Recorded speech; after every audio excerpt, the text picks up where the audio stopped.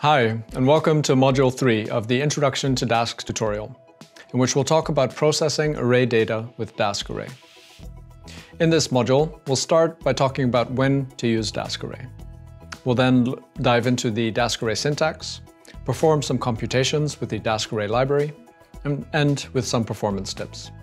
I'll be working through a Jupyter notebook that you can access at this link.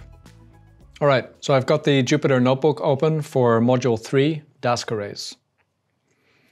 And just like we saw in the previous module with Dask data frame, Dask Array provides a parallel, larger-than-memory implementation of NumPy.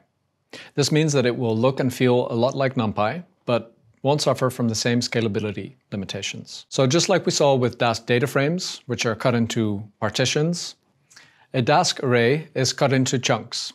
So we take a large array, cut that into smaller bits, and each of those bits is actually a NumPy array, which means that Dask Array is performing NumPy operations on NumPy objects under the hood, which is why this will feel and look so familiar. In this notebook, we'll start by building some understanding about how Dask works with these chunks of data, with something called blocked algorithms. We'll then use Dask Array to analyze a large dataset in parallel, using the familiar NumPy API. So let's talk about blocked algorithms. A blocked algorithm takes a large dataset, breaks it up into many small chunks or blocks, and performs computations on each of those blocks. For example, let's take the exercise of getting the sum of a billion numbers. We could do this in one go, or to speed things up, we could break the array up into 1,000 chunks, each containing 1 million numbers. We could then take the sum of each chunk and then compile all the individual sums together to get the overall sum. We achieve the intended result by performing many smaller intermediate results. Now let's look at how we can compute the sum over these billion numbers using a blocked algorithm. We will use a for loop to iterate over each chunk, pull out a chunk of 1 million numbers, get the sum of those 1 million numbers, and store that intermediate sum into the list sums. Once the for loop has been completed, so we've iterated over all of the 1,000 chunks, we can then sum the sums to get the total. Because this is regular Python code, this is running sequentially. So each iteration of the for loop is running after the one before it. There's no parallel computation happening here. So Dask Array does something similar. It creates these blocked algorithms under the hood, but then also executes these blocked algorithms in parallel. Let's start by creating a Dask array from our dset object. We can use the fromArray method to do that.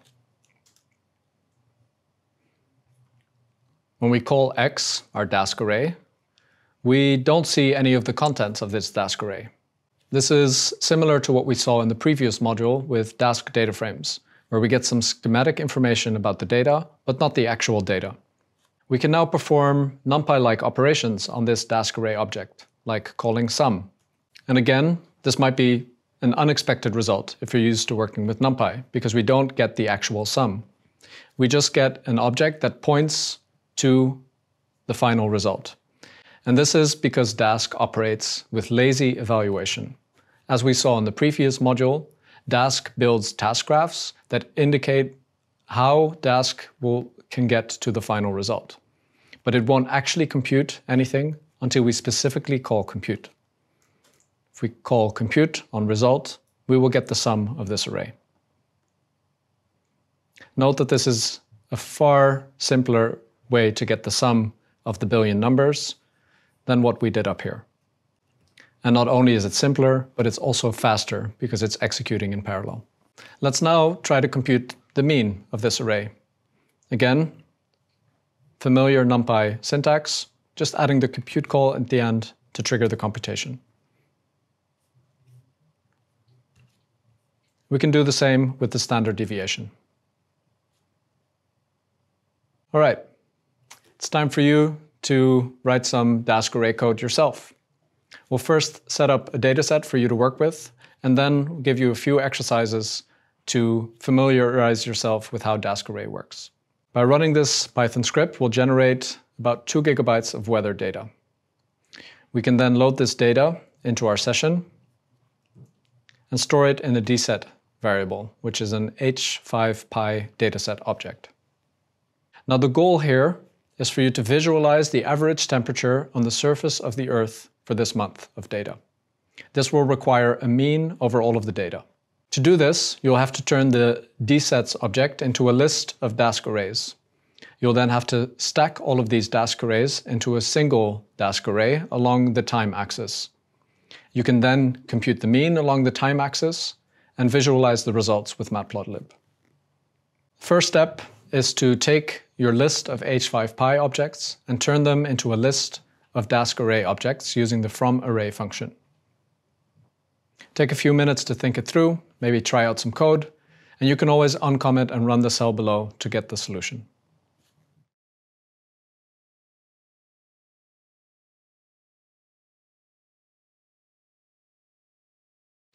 Let's take a look at the solution. We create a list called arrays, and in that list, we iterate over all of the objects in our dsets variable and turn each dset into a Dask array. Our variable arrays is now a list that contains our Dask arrays. The next step is to stack this list of Dask array objects into a single Dask array with da.stack. Again, take a few minutes to think about this, maybe try out some code, and you can always load the solution.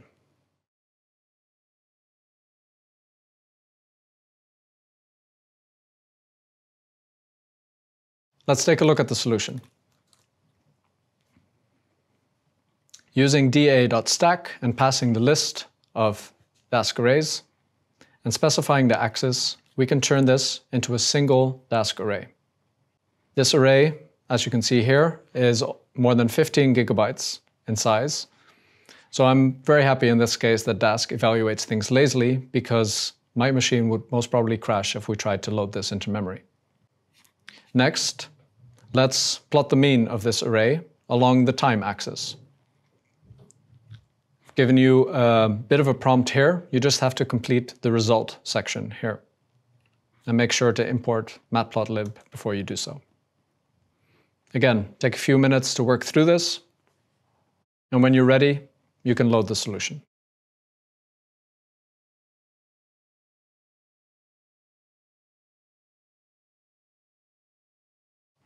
Let's load the solution. Calculating the mean of an array can be done by calling the mean method and specifying the axis.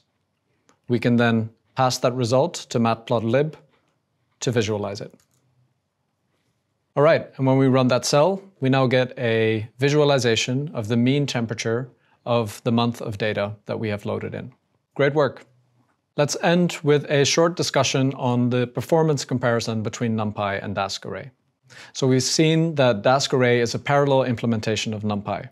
And to make that concrete, let's look at implementing the same code in NumPy and Dask array and comparing the performance.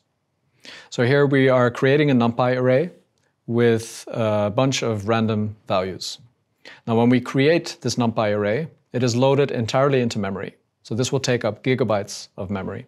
We can then compute the mean and get the result, which takes about 7 seconds on my machine. Dask array, however, is able to compute the same computation in a fraction of the time with a lot less memory. Because when we create the Dask array, we're only creating the task graph and not loading all the contents into memory. So that when Dask needs to get the mean of the first axis, it can only load the first axis into memory and leave all the others untouched. That saves memory and also makes the performance a lot faster, because Dask can process this computation in parallel. All right, that concludes the third module of the Introduction to Dask tutorial.